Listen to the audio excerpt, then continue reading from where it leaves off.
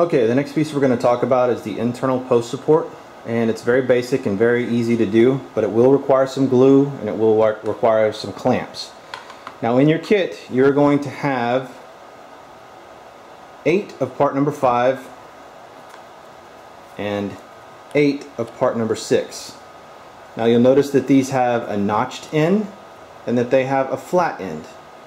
I find it easier to put the notched end away from you with the number side facing towards the surface you're working from, and do a number 5, then followed next to it by a number 6, another number 5, and then another number 6. And again, notice we've got all the notches on this end.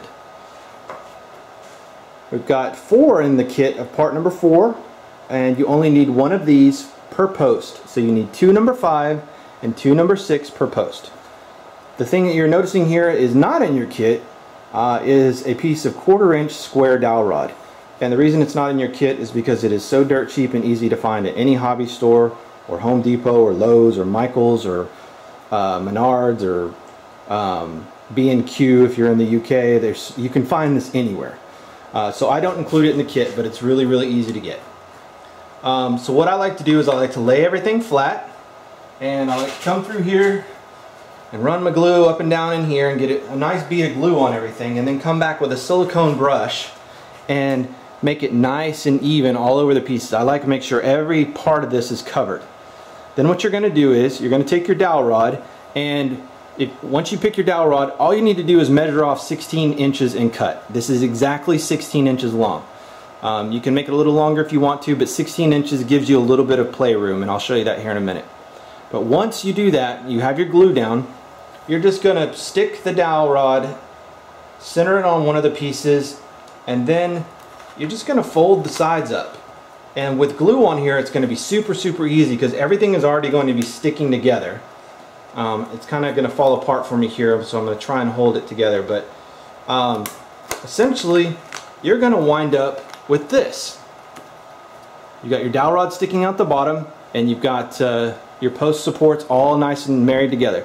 Now all you need to do is put piece number 4 and then pop it in the end here. There's 2 notches on one side and 1 on the other, so you can't get confused. It doesn't matter what orientation as long as you have the tabs right. So now you've got it glued, you got your dowel rod in there.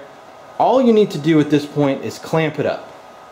Now for clamping, I like to use these clamps like this, because you'll see that as they close they make a square.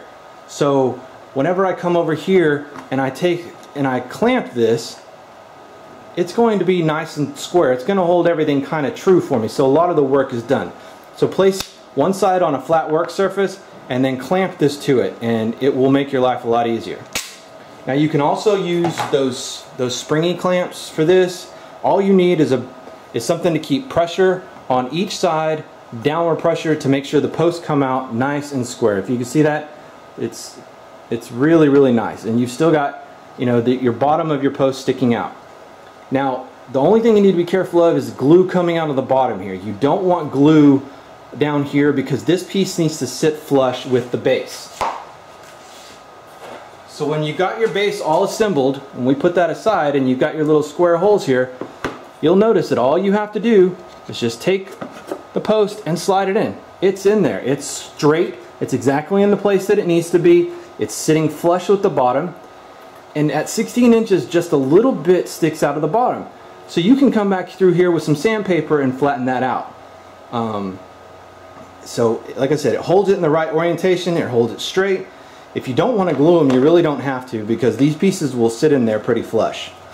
So this is what a finished post looks like with the internal and with the the outside pieces. I've sanded it a little bit to get rid of any excess glue, but you don't need to go crazy. You don't need to fill this in, because there's going to be pieces of 1/16 wood included in your kit that we'll talk about in the next video that'll go on here and skin this piece. It gives it that extra thickness that's needed to make it the exact size that it needs to be 1/6. So that's it for the internal post support. The next video we're going to cover skinning the posts, and I'll see you then.